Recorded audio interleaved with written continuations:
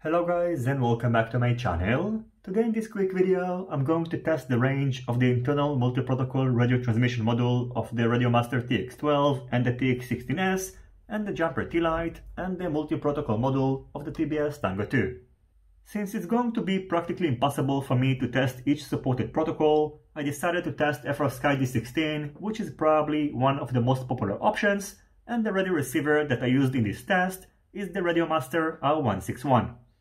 Just like on my previous range test, where I compared the Radiomaster TX16S and the jumper T18, the radio receiver was mounted inside this box and connected directly to a flight controller and a DVR that helped me to record the RSSI, which I got directly from the RSSI output of the radio receiver.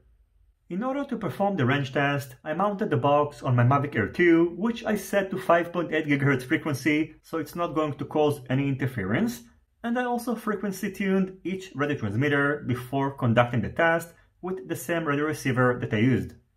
Then in turn, during the test, I put the radio transmitter in the same spot and made sure that the antenna is at the same position, and then I conducted the test using the Mavic Air 2, which was carrying the radio receiver.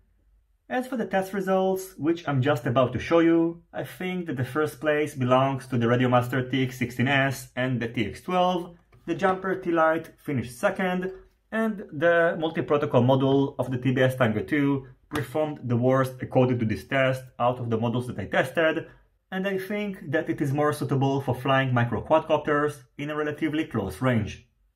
Now by the way, as for output power using the Radiomaster TX12, on FrSky D16 you can expect about 180 mW, using the jumper T-Lite about 160 mW, and on the Tango 2 multi-protocol module about 130 mW.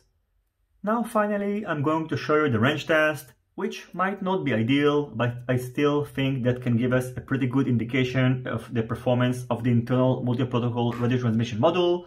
And by the way, next time I'm going to try to improve it, because as you can see the video is not 100% synced, so I'm going to try to make it better on the next range test.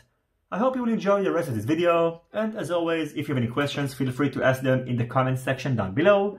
Don't forget to leave a thumbs up if you like this video, and consider subscribing to my channel and hitting the notifications bell if you're not already subscribed. See you on my next videos, and goodbye.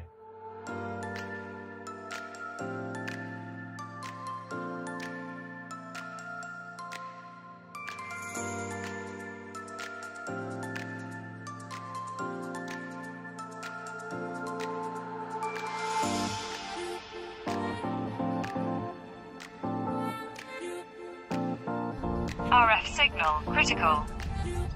RF signal low.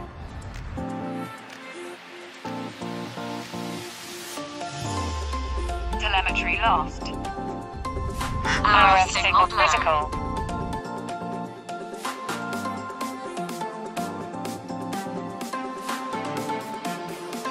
RF signal telemetry lost.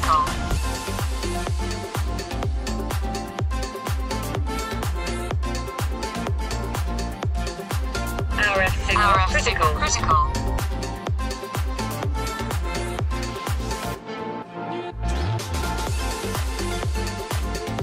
RF signal critical. Lost.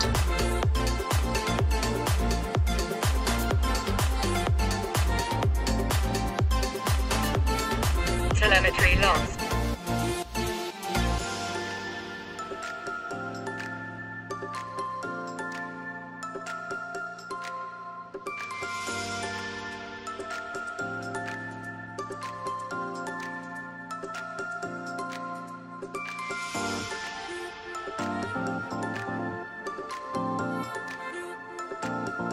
RF signal critical.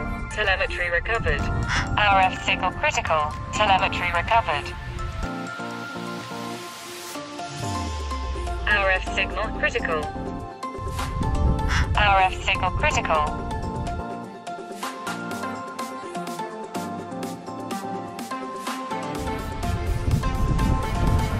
RF signal critical. RF signal low. RF signal low. Telemetry recovered.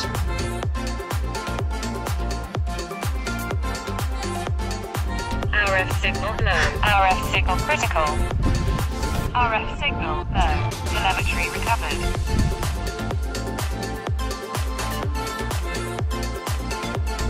RF signal low. Telemetry lost. Telemetry recovered. RF signal low.